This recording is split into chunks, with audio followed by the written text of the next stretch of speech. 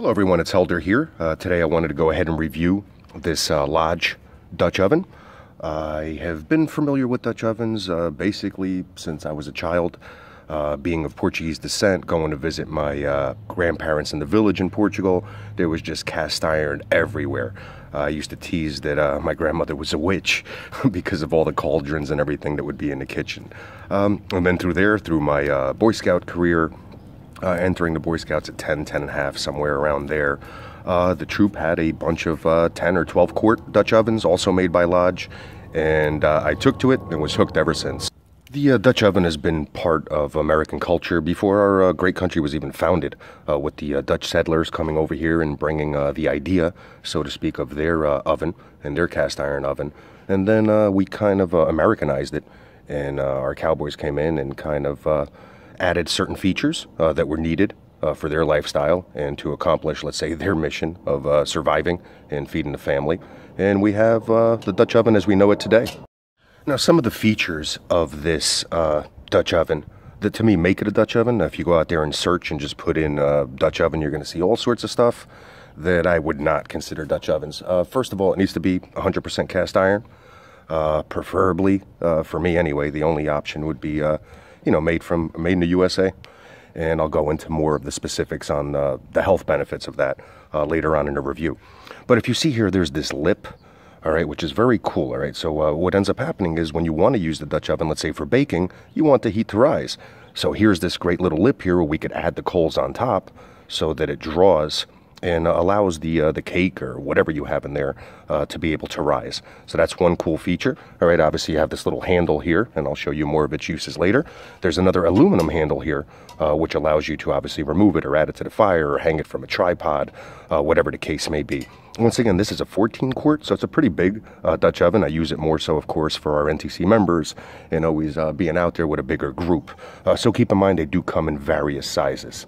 So continuing here with the features, you can tell also on the bottom of the Dutch oven, there's three little, let's say, pegs or feet, all right, which allows it, once again, if you do want to cook outside of the fire and add your coals underneath, those three tripods, let's say, will keep them up. You can tell by my fingers, right, that it's not a clean process, all right? This is definitely something that gets dirty, and I'll go into more on the handling and things like that later on in this review. But keep in mind those three tripods, all right, because a lot of Dutch ovens that I see out there don't have that, and it's definitely a key feature that you're going to want to have as part of your Dutch oven if you decide to add one to your gear. So a few of the tools that I recommend that I think are a must to have to accompany your Dutch oven while you're using it in the field or even using it at home to keep you safe, and of course to make everything as effective as possible so that you do have a tasty meal to be able to share and enjoy either by yourself or hopefully with your family.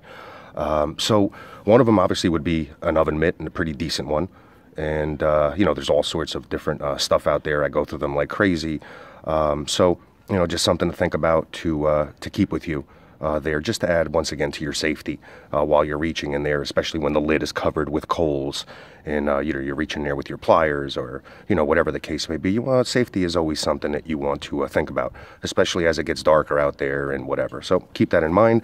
The other thing is a good set of pliers. All right, just something once again relatively inexpensive. As long as they're put together okay, because you don't really need them for any kind of besides removing the lid and also turning your lid either clockwise or counterclockwise. All right, so just keep that in mind. That's something that we do utilize a good set of pliers for, and obviously the longer the length, the better it'll bode for you. And then of course there's our trusty e-tool to be able to get in there and not only help prepare the fire, but also dig the coals out, whether you're adding them to the top, whether you're placing the Dutch oven outside the actual fire and being able to feed it that way. And lastly, I have the box over here in the back, and that's where I store the actual Dutch oven. So when I do need it and bring it out in the field with me, or once again even at home where I use it a lot, just in our own fire pit, or even just baking something right on the concrete or whatever using coals, Once again, whatever your lifestyle allows, to get the more practice in and to get that tasty food. I mean, I have to explain to you that I love the taste of the food that comes out of the Dutch oven. To me, there's nothing that equals it. So it doesn't matter what I make, it always seems to taste that much better in a Dutch oven. But going back to the case, it was a custom case. Had a buddy of ours from our tribe, from an NTC member, that went ahead and built that for me. Relatively inexpensive from what he said, but it's been great because, as you could tell, just handle it from the outside, right, where all the coal is constantly building up and everything like that, you're going to get dirty, all right? That's what it's all about. So once again, having these proper measures like a case is going to help to contain this and not spread it through the rest of your gear. A bit of the health benefit. As many of you are aware, there's a lot of stuff and new scientific things being, discovered and tested and brought to light every day on aluminum and what it does to the brain and causing Alzheimer's diseases and all sorts of other stuff that we don't even know about yet. So keeping that in mind, there's another reason to be very careful what you do cook in. We spend a lot of money trying to get very good quality food and healthy food, and then if we put it into a container that's going to poison it or add these toxic chemicals to it, then we're kind of going backwards, right, and wasting our money. But now think about it. If you're using something like a Dutch oven, right, with the good steel that we were talking about, what ends up happening is if any of this goes or does seep into your food, it's actually a health benefit because the body needs iron, so keep that in mind. You're winning in a lot of different scenarios. Now, if we're thinking about a preparedness situation, I mean, the health benefit alone is something for you to consider being able to enjoy a meal. Let's say with your family or with your group or with your team in something like this. I mean, especially in like we're talking about a survival or emergency situation, the immune system's already going to be taxed so much that we need to do these little extra things. And if we prepare ahead of time, we facilitate it so that we could stay as healthy as we can, so that we have a chance of accomplishing our mission or getting to safety or surviving until, whatever happens next.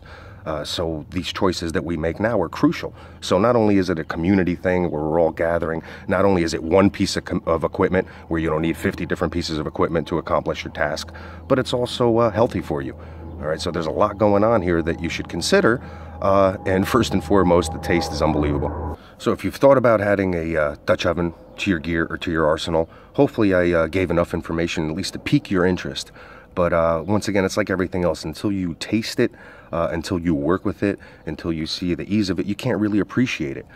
So hopefully, if you haven't been exposed to a Dutch oven, try to go on an outing with somebody that knows what they're doing, that has a quality one, and test it out for yourself. And I don't think you're going to be disappointed, and I don't think anything that I've been saying in this review will be an exaggeration once you do get to put it to the test yourself. One thing I forgot to mention also is that you can go ahead, remove this lid, and use it pretty much as a griddle itself, right? Just by throwing it on the fire. That's the beauty about this. You don't have to worry, and I'm one of those type of guys that doesn't want to have to worry about ruining gear or doing this or doing that. And I know that when I'm using the cast iron, doesn't matter what happens with that fire or what I might forget or overlook, I kind of have that forgiving safety valve. All right, so once again, just one piece of equipment, a lot of versatility with it, and a lot of it is up to your imagination also. I mean, you can bury this, you can put it on a tripod like we spoke about earlier, you can use the top as a griddle, you can bake in it, you can fry in it. Once again, it does it all.